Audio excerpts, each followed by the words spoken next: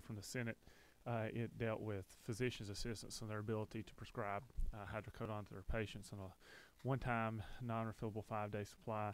I felt like it was important to add nurse practitioners onto that with some conditions throughout the process. The nurse practitioners now recognize that they don't want a couple of the conditions that were put in the measure, and so we made a decision just to pull their sections from the bill. So that's simply what the changes are. And this, my understanding is this emanated from a concern regarding being under the Composite Board of Medical Examiners as opposed to the Nursing Board as it relates to prescriptive authority pursuant to what the committee passed out on 125. That's exactly right, Mr. Chairman. Okay. Questions, members of the committee? Ms. Silcox. Representative Kelly, I appreciate you bringing this bill. I do have some concerns, though. I guess, first of all, because we have, do you not agree that we have an opioid crisis in the state? I agree that we have some, but I also feel that people are going to medicate. If they're in pain, they're going to find ways to get medication. And I don't think that the debate and our probably personal opinions on this measure have changed since we passed it out of here earlier in the week. And I understand, or at least this House has already committed to passing an opioid bill that would encourage physicians to check the PDMP when they prescribe opioids, correct? Yes. Is it not true also that that there are approximately between the PAs and the APRNs, there are approximately 5,000 more prescribers then that would be allowed to prescribe the most addictive drug in the country? Well, we've cut that number now by taking the MPs, but again, I think this is a measure that's important for us in rural Georgia, and doesn't change my support of the measure. And I just note also that there's recent evidence from that's just been released from the American Academy of Orthopedic Surgeons that shows that opioids can become addictive after only 3 days. And so you're still okay with the provisions of this bill? I haven't seen that research, so I can't comment on it. Okay, thank you. I have not been contacted by anyone with that organization, so I can't speak to it. Any further questions from members of the committee? Just to be clear, the substitute that Mr. Kelly is asking us to consider, LC 297609S, removes the nurse practitioners from the substitute that the committee passed out previously. I see no further questions from members of the committee. What's the pleasure of the committee on SB 125 LC 297609S? Vice Chair moves do pass. Is there a second? Second. There's a second by Ms. Ballinger. Any amendments? Seeing none, any further discussion? Seeing none, all in favor of the gentleman's motion, signify by saying aye. Aye. Opposed? The ayes have one opposed. Thank you, Mr. Chairman. And the motion is adopted. Thank you, Mr. Kelly. Okay. Let me call Senate Bill 1. Senator Calzert, welcome, as always. Thank you, Mr. Chairman. Well, pretty personal friends with your committee by this point. and you know, and it's a people Acquainted. business, right? Absolutely. And just while Senator Calzert's getting settled, what he's going to do, members of the committee, is speak to the changes in the bill since the last meeting. The vice chair and I will perhaps co-chair, since the vice chair chaired that last meeting and can speak to that dialogue better than I can. I think there have been a few changes. There may be some additional discussion in the committee. It's the chair's intention to take a motion sooner rather than later. So if there are any potential changes that members have to the substitute you have in front of you, which is LC 297607S, please be thinking about that. We'll go through the changes, have a round of questions, if any. If there is further discussion on any lingering issues that may be there, I'd rather we just tackle those directly.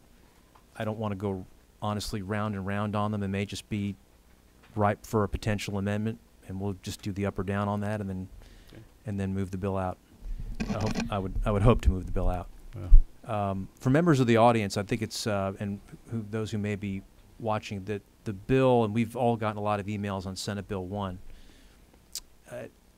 The bill has gone through substantial changes through collaboration with the author, who has been very receptive to those changes. So I think people sometimes, and things move, they move either very quickly or very slowly around here. There seems to be very little in between.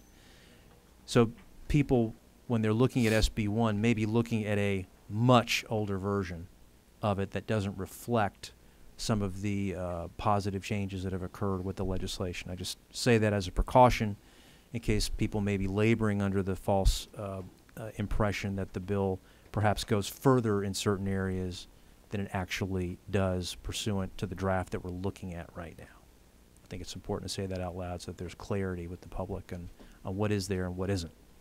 So, Senator Calzert, having said that, let me ask you to, if you could walk us through it again, Sure. just the changes certainly, and then we'll march on from there. Thank you, Mr. Chairman. We will do that, and I'll state the obvious. Inaction is action at this point in the game with 3 days left. So if it doesn't move out, you're not going to be able to get it to the floor. And what I have done is followed your directions to essentially address 4 or 5 areas of questions that were posed to me yesterday. And I don't know whether you had consensus backing the questions or not, but I have made the changes at your direction that answer all the concerns that were raised, with the exception of one yesterday. So you should have before you a new substitute, and I'll make sure I got the right LC number. What are you working off of, Mr. Chairman? Okay, that's the same one I'm working on too then. I'll just walk you through the changes line by line. At line 35, I made a stylistic change, changed the word financial to finance. I think that was the linguistically correct way to do it. It doesn't change the meaning in any way.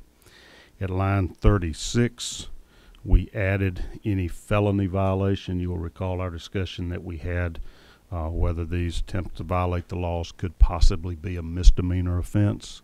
And I think this clarifies by adding any felony violation, makes it clear that they would be a more serious crime. There was also questions at line 38 and 39. Chairman Setzler and others complained or had concerns about including to effectuate an ideology of some type, so we have removed that altogether. So that will no longer be one of the prongs of this offense, that it be done to advance further effectuate an ideology or belief system. Moving to lines 89 and 90, Chairman Setzler had some concerns about using the word lawful speech or assembly, so we have removed that and added a phrase that's a little more accurate, I think, to say, now this article shall not be construed to infringe upon constitutionally protected speech or assembly. So it removes any reference to lawful, and I think more clearly states what we're doing there. Finally, I added the portions that were proposed by the Prosecuting Attorney's Council, section 3-1 all the way down to lines 91 through, it goes all the way through line 160. That is the amendment that was presented to you by Chuck Spahus yesterday. So that's been included in the bill verbatim. So I think that handled everything with the one other exception, and I think it was your vice chairman brought up some concerns about the changes to terroristic threats. We were trying to update that statute so those would terroristic threat would be more than just threatening to harm somebody. It could be threatening to commit an act of domestic terrorism, which could also be against infrastructure, etc. So we've just taken that out completely, right? Okay. So we will not amend the separate criminal crime, the crime of terroristic threats, to update it, include domestic terrorism and all. The only other area that there were concerns about, I know Representative Trammell and Body both raised some concerns about the subpoena power that we included to give powers to the Attorney General or the DAs to subpoena documents, compel testimony from witnesses without first getting a search warrant. I have not touched that. That is on page 6, lines 174 is the part that I think was bringing the questions about allowing the Attorney General or District Attorneys to subpoena certain documents and books and depose witnesses without first going through a formal search warrant process. The way we did it was we included this crime of domestic terrorism in pre-existing statute that gives that subpoena power. I think you could create a new section for this crime, something other than what's currently in 16.9.108, or you could simply, remove this section from that and allow those subpoenas to be used in the other areas of investigation that they currently are, like sex trafficking, elder abuse, identity theft, those things where it's currently in code. So that's a policy decision that your committee will have to make. I did not include that in this redraft because I think that's a power that will be very helpful in investigating these type of crimes, but I certainly understand if you disagree.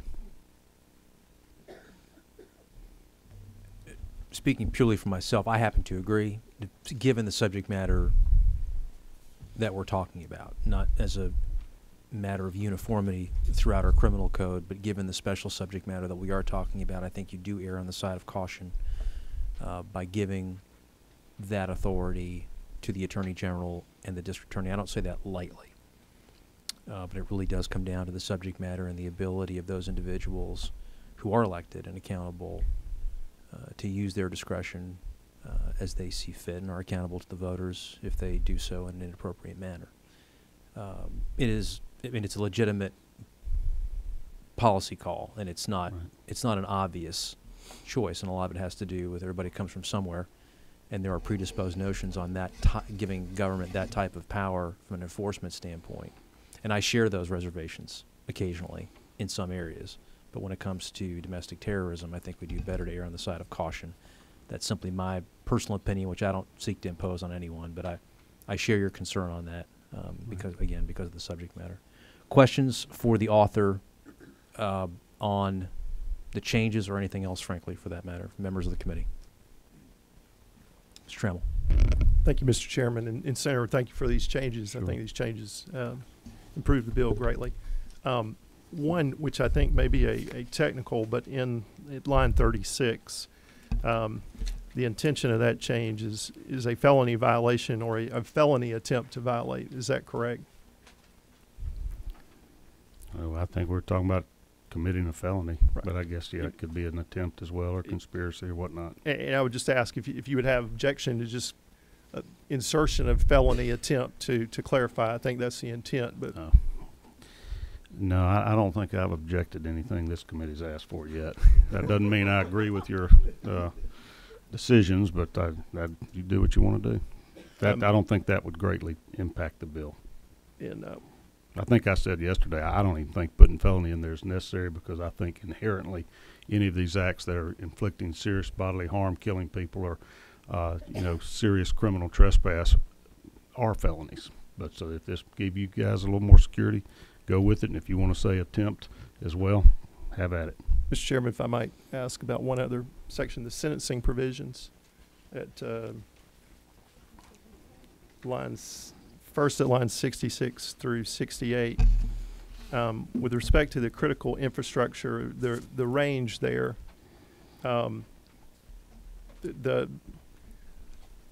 just a question about how the low end of the range and the high end of the range seem to, one committee member's opinion, might need adjustment because this is the most open-ended section of the bill. So I can imagine a felony that is relatively minor for which 15 years might be excessive. Similarly, I can imagine a violation of this provision which might have devastating effect, which 25 years would not be sufficient. Just ask for your input on that. It could go either way. Yeah, I mean, you could dream up a scenario where this seemed relatively harsh for some destruction of critical infrastructure. You could also dream up a scenario if the airport's bombed or the port or something where you want the death penalty. That'd be up to you to decide what kind of discretion you want to give the judge. I think there's a good point there, just because you could have an individual involved in an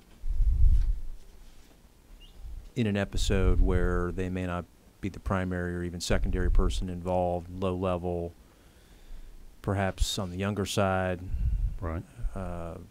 Young, ignorant, involved, culpable, but perhaps not to the level of 15. And the broader the authority, the broader the range you have, the more discretion the judge will have to take a look at that, take a look at that felon and think about what's truly appropriate, as opposed to the mastermind terrorist, Right. who has at the top of their food chain, such as it is. I'm not deeply invested in the sentencing range, if that's your. Thank you for asking, but that's. And Mr. Chairman, the only other question is about the provision at line 71, 73 for the stacking and consecutive sentences. And I guess same general point. There might be situations for which that would certainly be appropriate, but can also imagine situations where that might be excessive. And Right. You could easily change it where the sentence could be concurrent or consecutive, and you could allow for a portion of the sentence to be probated rather than served. Is the concurrent This or does not allow it. isn't No. concurrent or consecutive? What's the Well, if level of judicial discretion right now as it relates to the concurrent or consecutive? it's wide open for the judge to Right. go however they want to, Right. unless you have a provision such as this. thank you, Mr. Chairman. That's Because you could see a situation where you've got, and we had this conversation in a smaller group earlier, where criminal damage to property, there's can be Mhm. various certainly lower level crimes, Right. and so the prosecutor can approach it in a certain way, the judge can approach it in a certain way. So if an individual needs to go ahead and serve some level of hard time, but also they want to have a certain level of probation as well, if they want to throw the dice on that individual and give them probation, Sure. to have that flexibility, again, depending on the offender, depending on what they've done and the individual fact pattern. Right. Mr. Bodie? Yes, and I want to echo Representative Trammell.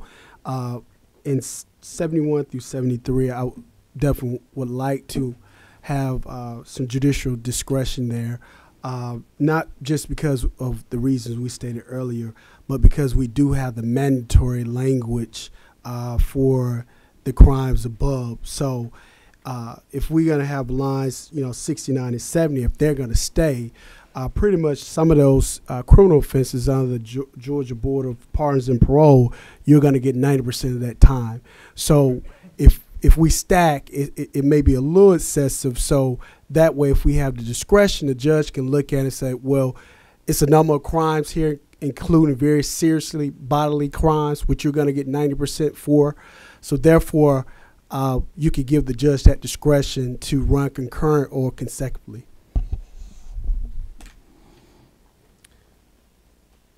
You can change that easily at 71 by instead of saying impose separately from, just impose concurrently with or consecutively to. You know, you can fix that really quickly. Okay. Yeah, we actually could just remove 71 and 73, and it has the same effect without negatively affecting the bill. Is that a correct Mhm. statement? Okay. Mr. Setzler? Thank you, Mr. Chairman. I wanted to just pause and say thank you to the leader. This is, you really have listened to our committee, and I think, and it's pursuant to engaging us on back and forth on these issues. I mean, both yourself and Mr. Eason have been, Thank you. I just can't say enough. Appreciate that. Thank you. I mean, this whole legislative process is frustrating sometimes, but I recognize when we've dealt with an issue on the Senate side for really 2 years and then dumping on you with, 2 or 3 weeks to go, it's a lot to digest. And I think you have to have the give and take, because it's taken me a while to educate you, and I think in some ways the bill's perfected. I would still make my pitch, and I have it drafted, Mr. Chairman, if anybody has an appetite, that we are not planning and preparing for terrorist actions in this bill. In my original bill, the intent was more for our state to have a plan and to be sort of, as Barney Fife would say, nipping it in the bud. Let's be interdicting these things. Let's have a defense plan, and what this is really is a response plan. This is what are we going to do after the Super Bowl's been blown up, how badly are we going to punish somebody, and how we're going to prosecute them. That's nice, but I don't really think the criminal penalty end of these things deters these type of actions very much. I mean, a lot of those people are suicide bombers to start with. They're not going to be there to be punished. What I would love to see us do is to create that Department of Homeland Security. We already have the commissioner, and we have them embedded in GEMA now.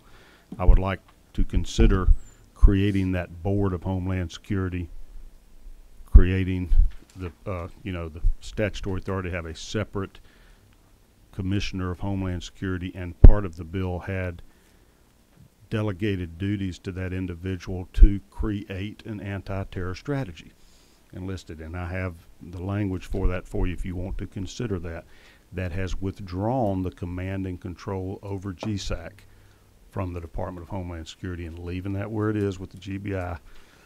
But otherwise, going ahead and forming the board and the commissioner and the duty to at least come up with an anti-terror strategy and plan. We need to do that as a state. I guess it's a policy decision. Do you want to put that in code and require it, or do you want to just sit back and let's hope that our state's doing something about it? Your point's well taken. It goes back to a previous conversation that you and I have had, and I don't disagree. I think it is more a function of what the process is by which we go ahead and determine that. I think when you're dealing with so many, so we don't disagree. I think we just disagree on the mechanism for doing it and the process for doing it. When you're dealing with so many agencies, or multiple agencies, I should say, with different levels of experience and roles and responsibilities and missions at this point, my personal sense is that you usually do better. Could be right, it could be wrong, but you do better to get them in a room and to figure out what the best plan would be so that you've got a unified strategy and mission. That doesn't mean we can't continue the conversation on establishing the board. I think that's a continuing conversation. It's not a one-sided conversation at all. It's not a monologue, it's a dialogue. But so I don't disagree with you. I think it's a function of how we do it. What I've noticed in the very limiting nature of a 2-year term is that there really is only one period that we have during a 2-year term where you can actually step back and have that kind of really probative process, especially on a big ticket policy item like that. And that's frankly in the off session period of the odd number year, which we're heading into right now. I would also, I would invite that opportunity, but I'd also know from a practical standpoint, it's the chair's sense that there's a lot that the executive could do in the nature of an executive order to push that process along, such that if there's at least a framework by executive order, having coordinated with such agencies, that the legislature can then take notice of, let's say in November, December, or even earlier, and use that as a framework for potential legislation. That also provides for the necessary coordination. Is that a reasonable statement? It is, but it omits the exception that it's already in code. This isn't taking duties away from anybody that doesn't already have them. We have a Commissioner of Homeland Security, and that person is also the head of GEMA, and we call it GEMSA now. So it's not creating a new person, new role, and it's not taking any roles away from anybody that's not already in GEMSA now. It's not bothering the GBI what they're doing in any way. It's not bothering what GEMSA's doing. It's just separating it out to keep it focused and defined. So it's not, the only things that this adds is the new responsibility to come up with a strategy. And it also creates this Board of Homeland Security, which would be able to be utilized in that process. So it is doing exactly what you're saying. It's bringing people together, and we itemized 17 different individuals in government to do it. And what I don't think can be done by executive order at this point is to undo what we already put in statute last year and gave those responsibilities to GEMSA. Now, yes, you could add to it, and I would hope that you would be able to come up with a strategy without it being required by code. Surely somebody needs to get to work on that. I don't think you can by executive order just create a Board of Homeland Security though. So no, but we anyways. but certainly the executive I think I read that the executive here is the third most powerful executive in the country. My sense of it is that the executive at any time can get those individuals together, whether they, whether we have the new department with the new commissioner, the new officer, the new person in charge. I mean, he could do an executive order tomorrow saying, get me a plan within 30 days. That's correct. So, Yeah. I mean, that's the longer way of saying we're absolutely open. The House is open to continuing that conversation. Well, we will. We just wanted to have it Yeah. have it in a You want to have it coordinated. later, I want to have it sooner. Right. Well, Right. I mean, we could have it sooner as well. It's just a Yeah. question of, but I think the executive has to be at the table as well, Okay. just out of, number one, pure courtesy, and number two, practicality. And when you're dealing with domestic terrorism, practicality is, Mhm. near the top, if not at the top of the list. So, Mr. Chairman? Yeah. I was going to say, just to the senator, I appreciate your speaking to lines 174 through 186 with regards to administrative subpoena versus a warrant. That was really my only concern about the bill to the leader. I mean, the way it functions here is by adding 1611-221, the investigation of the underlying offenses could be a murder, could be kidnapping, could be serious bodily harm, any number of things which are felony offenses, which today require a warrant to pursue evidence in the investigation. This would be, again, I don't want to overstate and be shrill in this, but it would be an enormous change in policy to allow a prosecutor to pursue this. If pursuing a bombing or a murder or any number of offenses, even a tapping into a database system or a financial technology system, the investigation of that, if it's flying under the banner of quote terrorism, and because terrorism's not been established yet. Folks have said to me before, Ed, but we're talking about terrorists here. Well, if you establish the terrorist element first, if you establish domestic terrorism, and then that allows you to pursue these kinds of warrants, that's one thing. But what we're trying to establish the underlying felony predicate offenses that you're looking to then prove terrorism with. If by naming it terrorism in the beginning, as charges are brought, if that allows you to get around a warrant requirement to pursue a underlying felony charge, that is an enormous hole we've created. I just say that today we're pursuing these kind of complex crimes today with no way around a warrant requirement.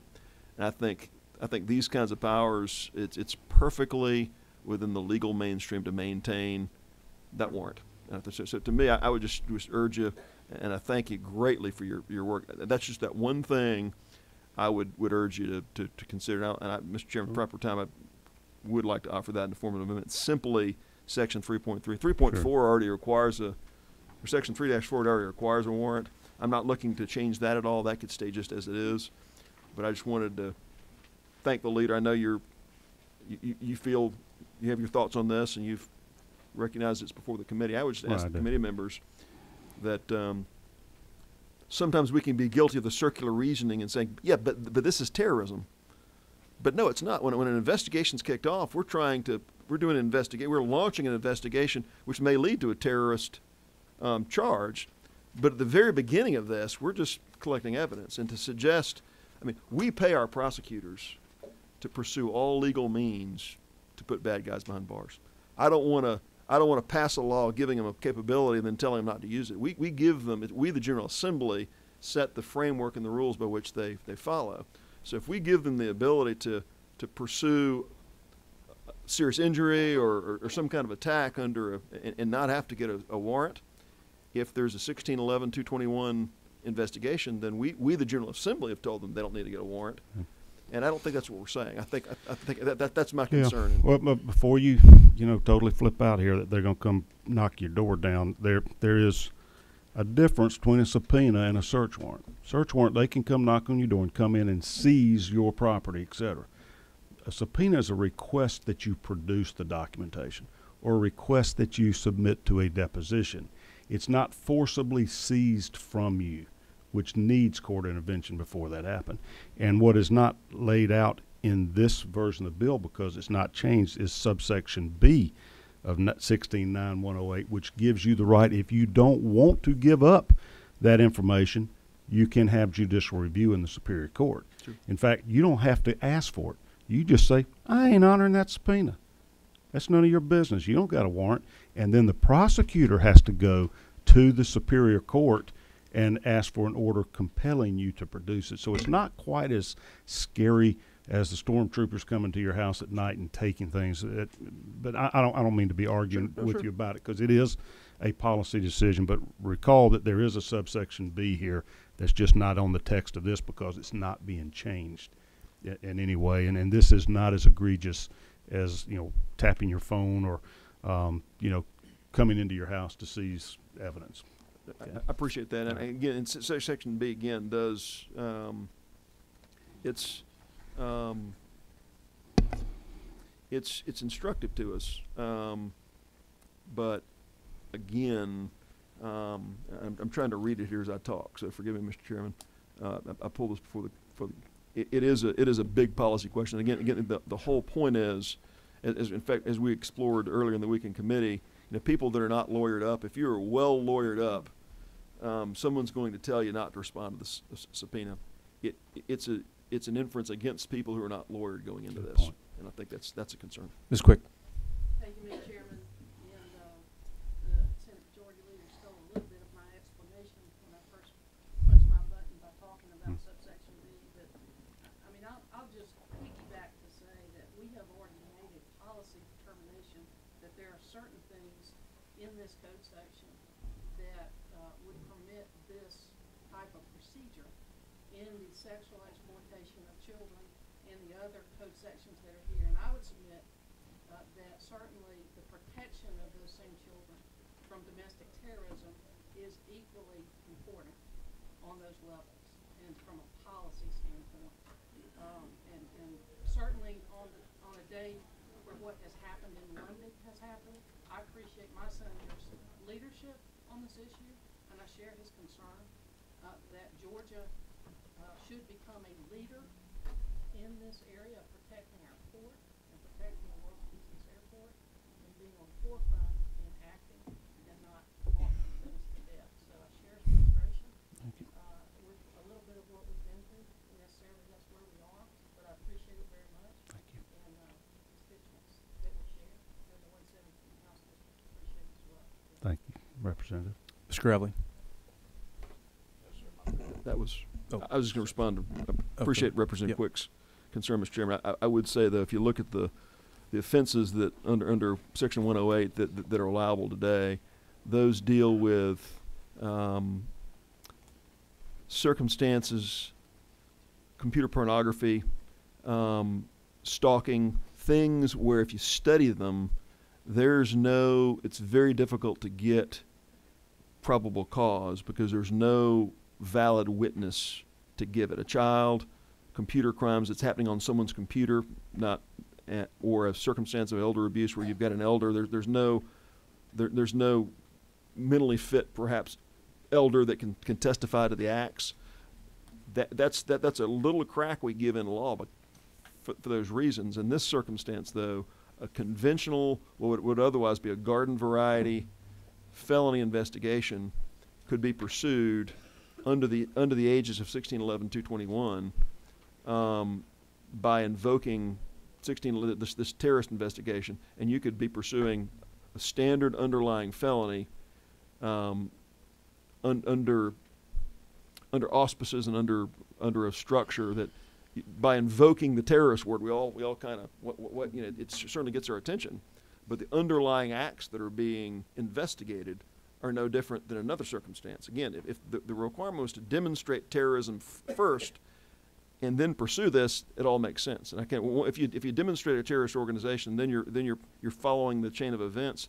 You're going to have that ability already. But to initiate an investigation and to be automatically able to issue subpoenas and not be subject to it's a different structure than we've contemplated for these kinds of acts. Thank you, Mr. Chairman. Trying to decide if the best time to interject my thoughts on this is now or as we're discussing an amendment, but very respectfully, I disagree with my friend Representative Chairman Setzler. To me, what I continue to take everything in this bill back to is on page 2 in line 36, a definition of domestic terrorism. And that is what we are trying to get at in this. And to much of the, I think, leader's position, we've got to put everything out on the table when it comes to how we are trying to build these cases. I do not believe that this power will be used as an abuse or a way to run around a search warrant. And I believe that by referencing our domestic terrorism statute and the language that we put in here and what I've referred to throughout this process as what is an extremely high burden of showing this kind of case, I believe that this is entirely appropriate. And I do very much believe that that should be a part of what we pass out today is to authorize the use of that subpoena. The leader has spoken clearly about the structure of that statute and what a subpoena means and your rights in choosing to not produce or turn over certain documents. And I believe that this is a pathway that we've gone down before. Again, not to repeat what everyone else has said, but and not to make light of the crimes that are on there, but we have opened up this pathway in a previous set of crimes, and I believe that when it comes to being able to make sure that we are doing everything we can on what is potentially the most serious subject and going to be the storyline of not just the rest of our lives, but our children's lives, and so on and so forth, being equipped to handle these investigations should be our high priority. And I believe that this is, to me, an important part of what we have here in this bill. And I am going to encourage the committee to vote, if there is an amendment, to strike that, to vote against that amendment. All right, I see no further questions. Let's proceed to a motion. What's the pleasure of the committee on SB 1? Vice Chair moves due pass of SB 1 by substitute LC 297607S. Are there any amendments, Mr. Reeves? I'm sorry, did you call me? Yeah. Yes, I would ask that on line 67 that we would amend to change 15 to 5 and 25 to 30. Mr. Reeves moves to amend line 67, striking 15, inserting 5, striking 25, inserting 30. All in favor? Discussion on the amendment? Mr. Trammell. Appreciate the gentleman's amendment. I think that there are scenarios on the high end of the range where it might make sense to sync it up to 35, but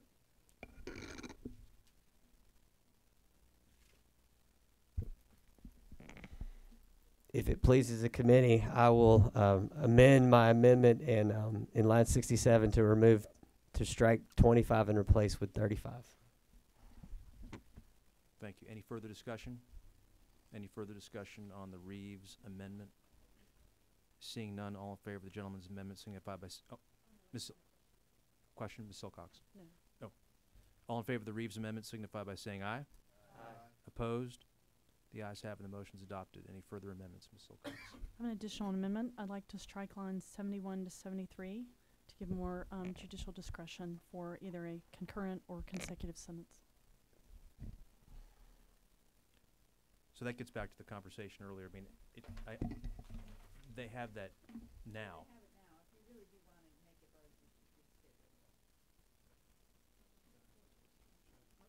Unless the That was my motion, to strike those lines so that since we already have it, we could just enforce what we have.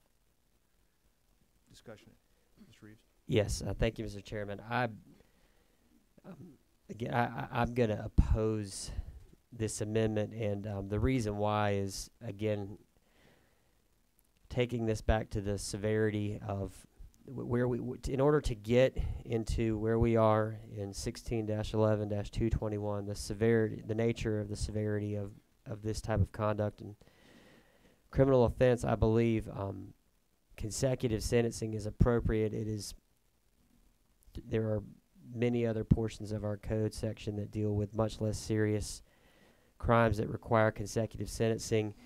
Another reason why, I know some of the discussion that has been held about, especially when it comes to the critical infrastructure aspect, is under the current way this is currently set up, it would be a whatever time you get is what's called a straight sentence. So the range is 5 to 30, and for whatever reason the judge felt that the offense only warranted a 5-year prison sentence, then that would be the sentence. But suppose the judge believed that there should be probation after that, then the way that 71 and 73 is required, that by whatever the underlying offense is, if they're sentenced for, would essentially require additional sentence, and maybe if probation was necessary after that would force that. I think in these types of situations, probation can be important, and so I firmly believe that because of the severity of this, that this consecutive sentencing part of this bill is important. Further discussion on the Silcox amendment? There are lights flashing. I don't know if they're for amendments or for discussion. So, Mr. Trammell. Thank you, Mr. Chairman. To this amendment, I would just point out that the maximum end of the range for each of these offenses is 35 years.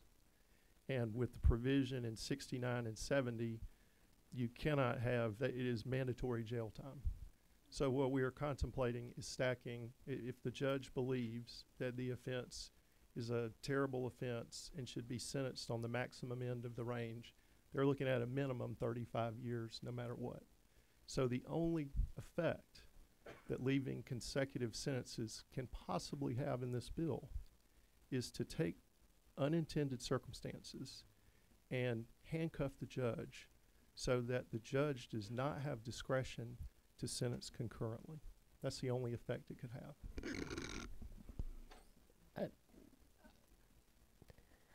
I'm not sure that Representative Trammell, I'm not sure that I understand.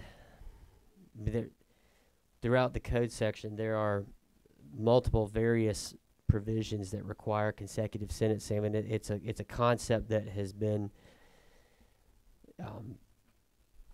a position that the General Assembly has taken on several other things. For example, possession of a firearm by a convicted felon requires a consecutive sentence to whatever the underlying felony is. I mean, there's multiple examples of this, and this is not new territory.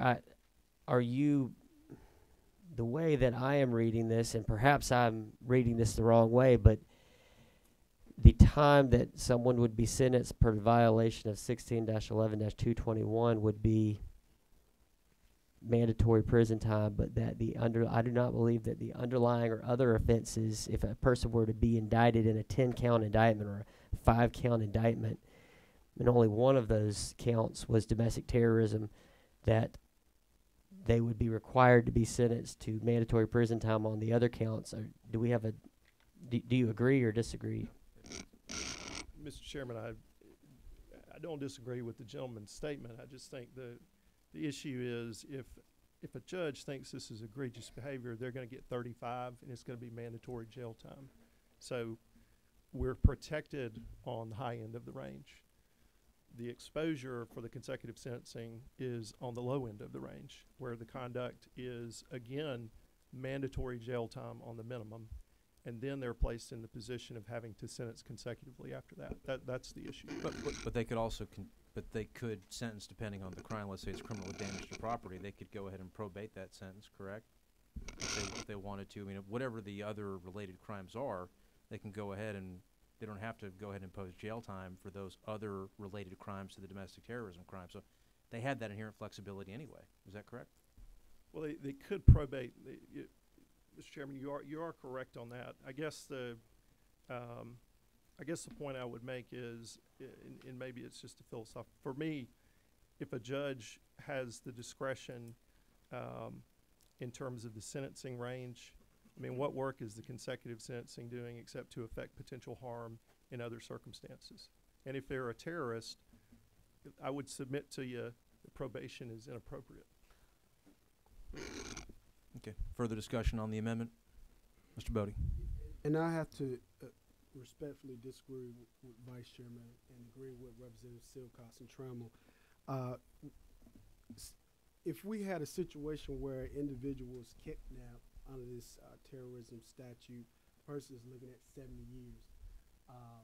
That's a lot of time. If they kidnap 3 people, that's 3 counts of kidnapping. And we're looking at over 100 years without any recourse for probation or any suspended sentence or anything like that.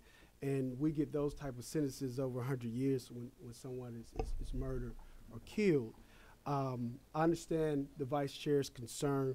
I think in this particular case, because of the way the statute is written, I think it's good public policy to allow our judges to make that call and to allow them to have that discretion. Because I think if we take that discretion away from them in a situation as this code section outlines, I think that's going to be doing our judiciary a disservice. Any further discussion on the amendment? But Representative Trammell explained it in plain English for a non-lawyer so I can understand the debate. So I tried to turn my light off, but I couldn't get it off. Okay.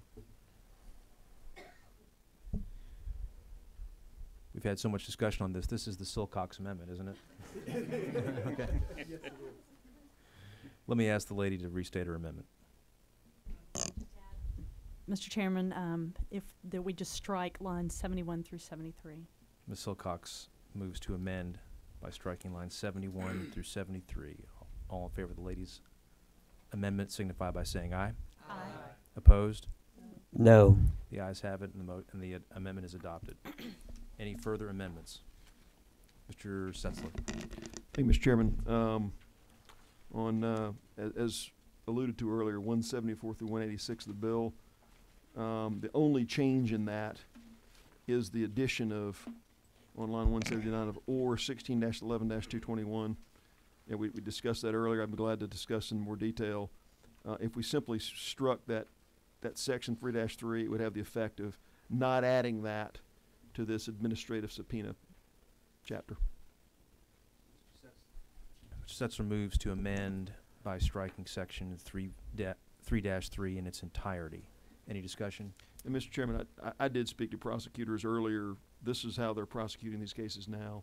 This opens the door and makes that administrative subpoena process more straightforward for them. And I just think it's a overreach of policy. I would ask members of the committee to consider that. And I think we've got a great bill we can get broad consensus around as we're crafting it. I think this staying in begins to undermine the consensus. I think we can get behind a great bill.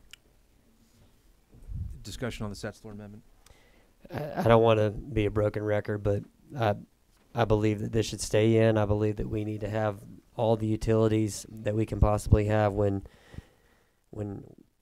trying to wage the fight against terrorism, and I believe that this is important. This is not a new concept. This is not us going in a new direction. This is not introducing something new. This is policy that already exists, and I think that it is entirely appropriate to have that in this. Mr. Chairman, and with all respect to my dear friend to the south of me, Representative Reeve, this is absolutely a new policy.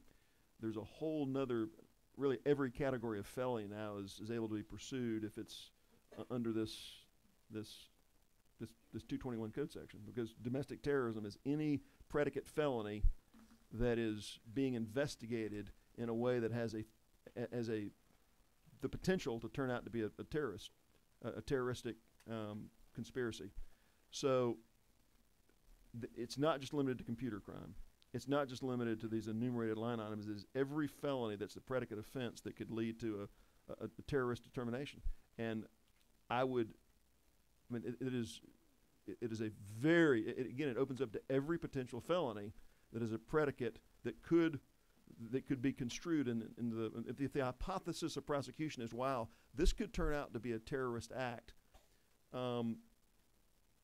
That pursuit allows you to go around a judicial approval to collect this information.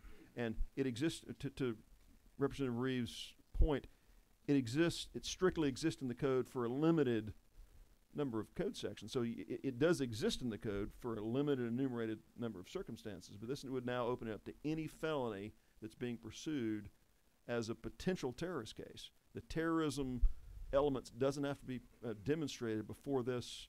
You're able to get around a judicial approval. So I think that's what this, again, I think it violates the potential consensus we can have around the bill in it, because it dramatically broadens the circumstances for which there's no judicial approval. So it's, again, to any felony.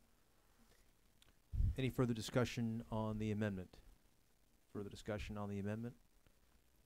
Mr. Setzler moves to amend the bill by striking section 3-3. All in favor of the Setzler amendment signify by saying aye. Aye. Opposed? No. The chair is in doubt. All in favor of the amendment signify by raising your hand. Opposed?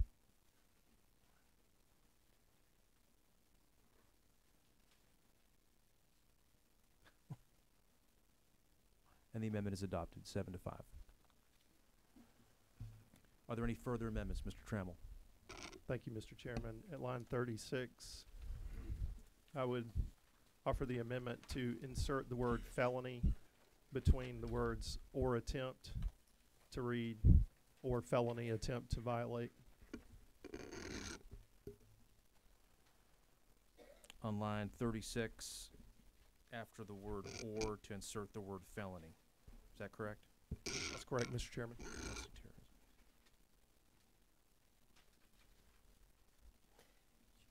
Counsel, do you have any comment on that from a? Well, there's a whole chapter on attempt, and I'm not familiar with there being a felony attempt crime. When you attempt to commit a crime, there's certain levels of punishment.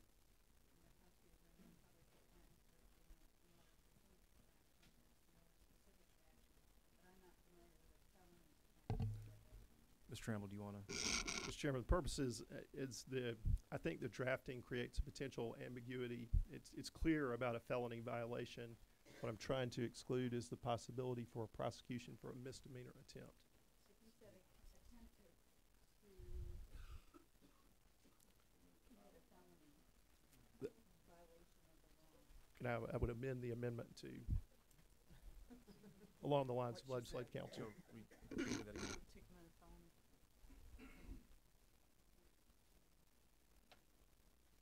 Jill, can you say that again? Okay.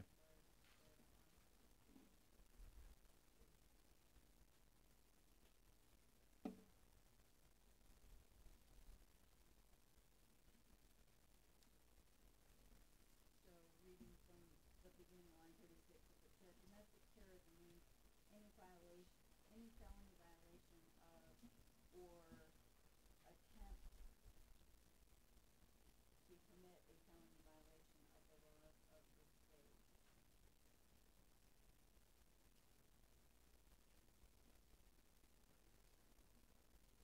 So read domestic terrorism means any felony violation of or attempt to commit a felony violation of the laws of this state. Any discussion on that? Have we seen that before? No, but and again, I know you're not in the posture of receiving outside help here, but what I think I'm in the posture of receiving whatever help I can get. what I think you're doing is normally like when you try to kill somebody and you take a substantial step towards it, and you don't get there. There's under Chapter 4 of Title 16, there's the crime of attempt, or you attempt to commit burglary and you don't really get there. So there's different punishments for the attempt portion, Mm-hmm. which is not the same as, not necessarily the same as the crime itself. And I think what you're doing here is in domestic terrorism, you're saying whether you get there or you attempt to get there, you meet all these factors. This is the punishment we're not going to impose. We're not going to look over in Chapter 4 under the attempt. You're in this world now. Okay. So that's just a straight policy call then. I believe. Yep. Okay. Ms. Trammell, do you have any final comment on that? I don't, Mr. Chairman. Okay. Any discussion on the Trammell amendment? Discussion on the Trammell amendment? Seeing none, all in favor of the Trammell amendment signify by saying aye. Aye. Opposed? The ayes have it, and the amendment is adopted. Any further amendments? Ms. Abrams, is that your light? Mr. Coomer, no? Ms. Quick? Okay. Are there any further amendments? Ms. Trammell? Mr. Chairman, I would offer one additional amendment for the committee's consideration at line 64 to strike 15 and replace with 10.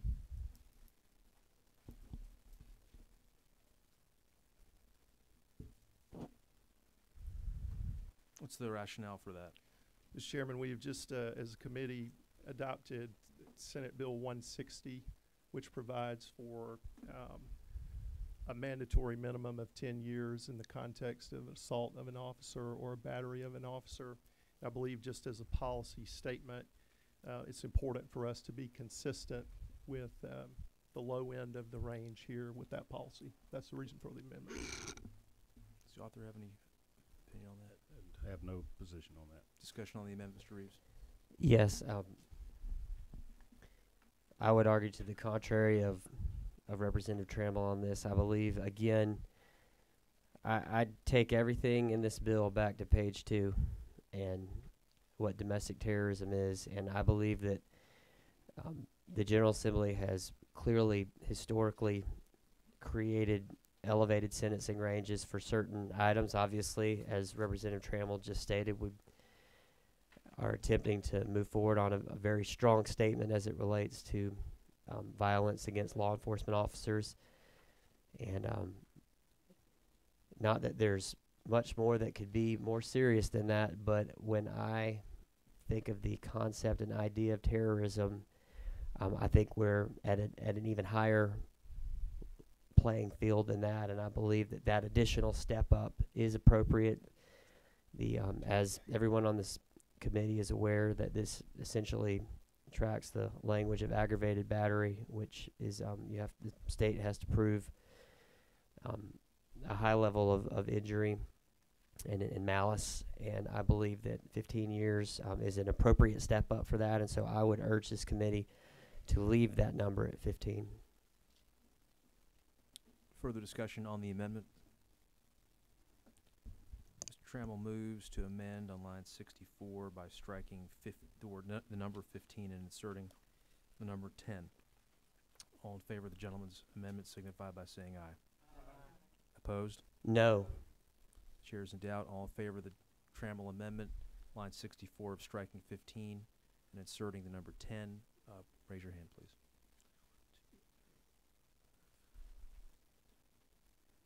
Opposed?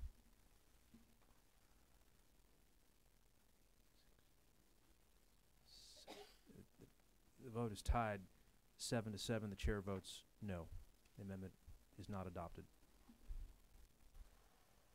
Are there any further amendments?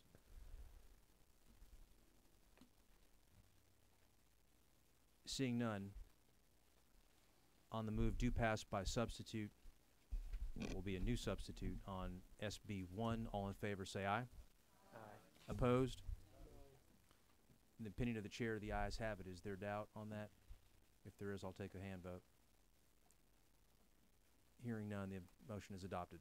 Thank you, Senator Calzert. Thank you, Mr. Chairman. Members of the committee. Thank you very much, members of the committee. We're adjourned.